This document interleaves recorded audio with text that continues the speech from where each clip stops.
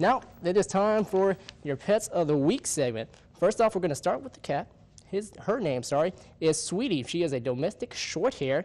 She has white and gray markings, so quite beautiful to glance upon. She's spayed and she is 2 years old, and she's also very vocal, so she'll tell you what she wants to do and how she likes to have fun if you are able to adopt her. Next, we'll go ahead and go off to Casper.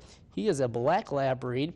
He is also, as you can see, black, and he's about 1.5 to 2 years old. He is already neutered, and he would love to have fun. He was pretty hyper when he first got there, but he can calm down just a little bit. So if you would like to adopt any of these wonderful pets, please contact the Huron Humane Society at 989-356-4794.